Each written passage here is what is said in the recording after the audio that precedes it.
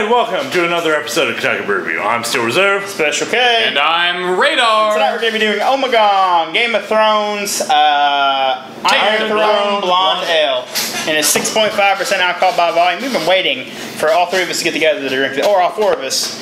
Fuzzy is off camera here. Say hi off camera, Fuzzy. Hi off camera, Fuzzy. That's kind of old. It could pop out. It's not that old.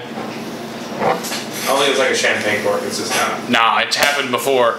I got some Avery's one time, and I took the cage off, and it shot up like it bounced all over the living room. Radar gets bottom beer.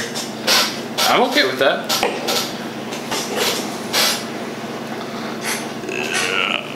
Oh, got it. It's like a yeah. All right, so the color, it's got nice bubble streams in it. It's Look got at that. a nice cloudy honey appearance. Look at it though. it's like Jello. That's a beefy head. That is a beefy head, yeah. Holy crap. It says I'm not going to spill. That's all I have to say. It's like Jello. All right. Anyways, yes. So, as they say, it's a beefy head. It's nice little hoppiness. So maybe some dark fruits in there. It's got a very rich head on it. It is absolutely impossible to see through. Easily float a bottle cap on that. Like, head. you can't see through that. It's not possible. This is suitable to serve to kings or pretenders of the Iron Throne. Ho ho ho. Heck yeah. Yeah. Pour slowly so as to not disturb the yeast sediment. Well, not gonna promise that happened. I mean, all right, I'm tired of talking. Screw you. No, okay, sure.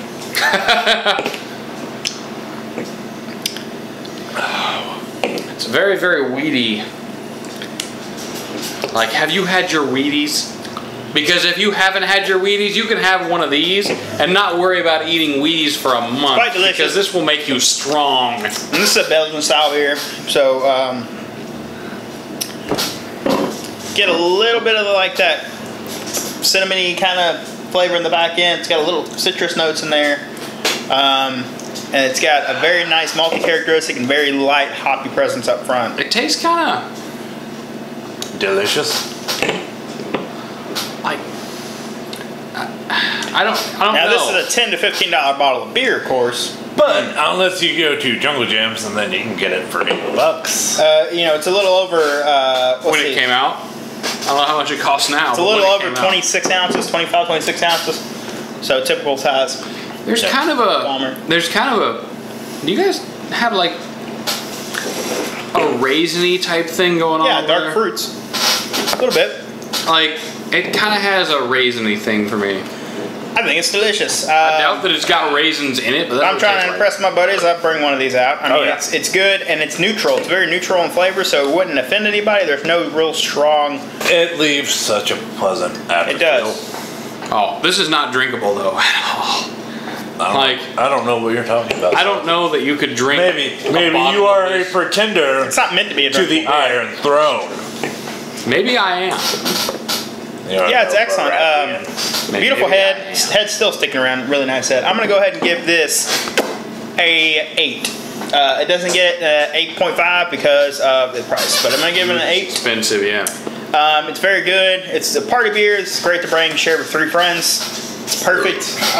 Each of you could get like a 9-10 ounce glass. Would I recommend it? Absolutely. I love Ommegang beers. They do some really solid beers. I have an Ommegang glass at home.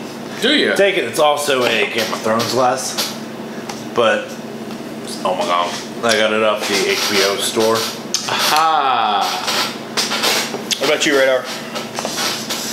Oh, it's expensive. All of the Ommegang series that has come out that has been HBO themed have been delicious. Very delicious, very good, but very expensive.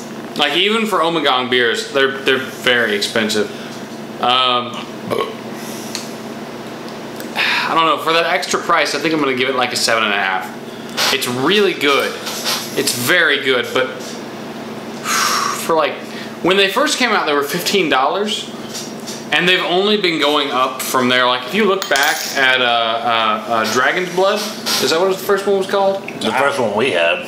Yeah, that's right. That's the first one we had. Red Ale.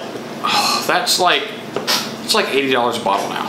Like, if you live in a state where it can be shipped to legally. That's because there was a limited run. That was the only run they did. Well, that's the same way with these. Yeah. They just get more and more expensive. And well, it's like a wine. That's why I have one of these just chilling in my apartment. That's clever. So that was a good idea.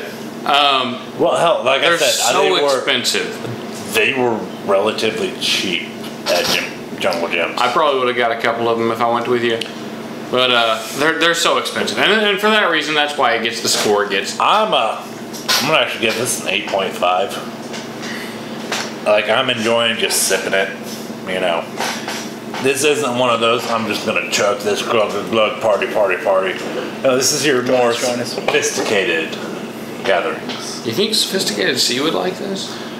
It's probably not expensive enough for him. Oh, that's right. It's only like what about $30. This would be like a party beer he would drink at a party, like never did, like a college party. If he ever went to a college party, this would be his cheap beer pong beer, probably. I think Sonar read the first book, but after that he stopped, and now he's reading something by Hyman. I don't know what he's reading now. Beer. We recommending these? Oh, of course I do. I do. I do. You can find one. I recommend the Game of Thrones beer. They're worth a try. They are. All right. Well, that's our episode. Ommegang There's something you'd like to see on our channel, you can leave a comment down below. Don't forget to like, comment, and subscribe to us. Okay. Still Reserve. And I'm Radar. Thanks for watching.